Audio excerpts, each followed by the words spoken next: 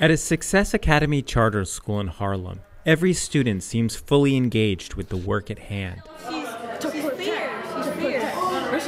The teachers are in full command of their classrooms, and even the halls and lunchrooms are relatively orderly and quiet.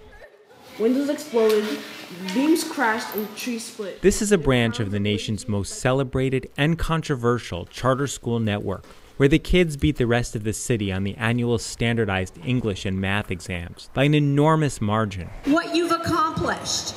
And I want Success Academy's founder and CEO is Eva Moskowitz, a former city council member who sank her own political career back in 2003 by speaking out about how unions stifle schools. In 2006, she started a charter school. A decade later, Success has grown into a network of 34 schools, serving 11,000 kids, and it's often hailed as a shining example of what the school choice movement can achieve at its very best. And that shows that she has no hesitation, and she really wants to get out. And this month, Moskowitz received the 2016 Savas Award for public-private partnerships from the Reason Foundation, the nonprofit that publishes Reason Magazine and Reason TV. And we sat down with her at that event for an interview. One of the core ideas of a charter school is that it's partially insulated from politics. Oh, well, I'm not sure that has any bearing on reality. You know, the unions are constantly suing us. The unions blockaded the entrance to our schools a number of years ago. It's just, you know, the mayor threw out 3 of our schools. I mean, it's been just a constant battle to provide this critical service. In the last 9 months, Success has been rocked by a barrage of negative stories in the press. Go to the calm down chair and sit. A low point occurred in February when this video, which shows first grade teacher Charlotte Dial berating a student and tearing up her work, was published on the New York Times' website. It was surreptitiously recorded by a former assistant teacher. Critics said the incident was indicative of a no-excuses culture that can be emotionally destructive for young children. The day the story appeared, Moskowitz held a press conference. I can't stand by as the New York Times uses selective video, anonymous sources, and gotcha tactics to tear down any teacher, let alone one with the track record of Charlotte Dial.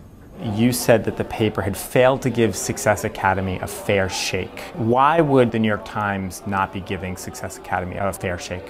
While Charlotte Dial did the things on the video, it seemed as if there was a double standard, because in the New York City school system, you have teachers engaging in physical abuse of students, you have teachers engaged in sexual abuse of students, and yet somehow that was not front page New York Times story. If someone had videotaped me as a parent every moment of my 16-hour day with my children, I might not come off so well. We all have bad moments, but then the question is, why was this student teacher recording her in the first place? Because I think she was angry with Ms. Dial, and she held on to the video. So if you were really concerned about the treatment of a child, you wouldn't wait 15 months to bring forth the video. But look, the incident was troubling to certainly Ms. Dial, certainly to all of us, but it's forced us to have an honest conversation about what kinds of practices are ineffective. And I don't think the guardrails are totally clear to all teachers. And now we have an example. This is not what we do, and here's why we don't do it. I was doing what I thought I needed to do to fix a school where I would not send my own child. The other major controversy came last October, when again the New York Times broke the story that a principal at a Success Academy in Fort Greene maintained a secret got-to-go list, naming 16 kids with behavioral problems that his staff should encourage to leave the school. Moskowitz had reprimanded the principal immediately upon finding out about the list before the story leaked to the press. And she has long rebutted claims that Success weeds out difficult kids. We responded incredibly quickly, incredibly swiftly, incredibly thoughtfully. Then in January, 13 families filed a complaint with the U.S. Department of Education, claiming that Success Academy encouraged their kids to leave, many of whom suffer from severe behavioral and emotional difficulties. Let's just say the worst allegations are true. She is counseling out the hardest to teach. She's creating this poor man's private school. Why is that a bad thing? That's Robert Pondiscio of the education think tank the Thomas B. Fordham Institute. He argues that these charges are hypocritical because top-shelf neighborhood public schools routinely counsel out difficult kids. Are we saying that if you are a poor black and brown kid, it's a problem that you should have what an affluent kid on the Upper East Side has, a disruptive-free, studious, high-quality school? Why is that unfair? A lot of the criticisms basically boil down to you push out kids, you're selective, the gotta-go list, it's the same stuff, you cream. What's wrong with being selective? The parochial schools in New York are gone, or they're much smaller than they used to be. Why can't Success be selective? What's wrong with that? Well, I think there's a difference between should there be a level of selectivity, and of course there is in the public school system, in the district school system, right? If you're able to afford an apartment in the PS6 Absolutely. catchment area, I don't know what selectivity means if it doesn't mean that you have to have a certain income in order to go to that school. Absolutely. You could also argue that the gifted and talented programs, obviously, that is selective. Yes, but when you look at the scores in a very wealthy area, PS 321 in Brooklyn, you're going to see high scores, and everybody knows that a big factor is demographics. Success Academy, it's a largely minority population from poor backgrounds. Why can't they also get a classroom filled with other kids who aren't going to disrupt the flow of the class? Well, there's the philosophical why, which I suppose is your interest, but that's not how charter schools are set up.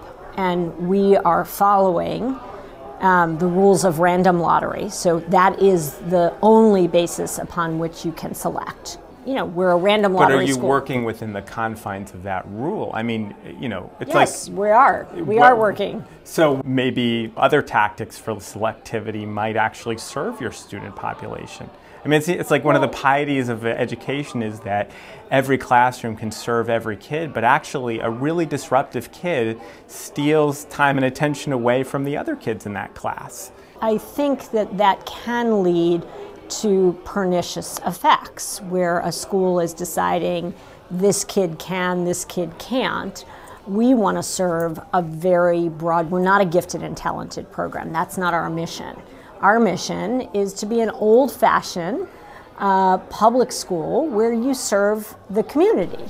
Like all charters, the students here apply by entering a random lottery. And demand is strong. Success received more than 6 applications for every opening at its schools next year. But compared to 2015, the number of applications actually fell slightly for the very first time. Does that have anything to do with some of the negative press? I don't really think so. I mean, it was 20,000. We have 20,000 parents on our wait list for 3,400 spots. I'm not terribly... But it had also grown every year prior. Different neighborhoods are different. Yeah. We're opening up a school in Far Rockaway. We're very new to that community, so wasn't seeing the Charlotte Dial video, reading about the gotta-go list that scared any parent, said to a small percentage even of parents who said, no, I'm going to look elsewhere? That's not my impression from doing a lot of parent meetings. When you have parents on the ground, that's not...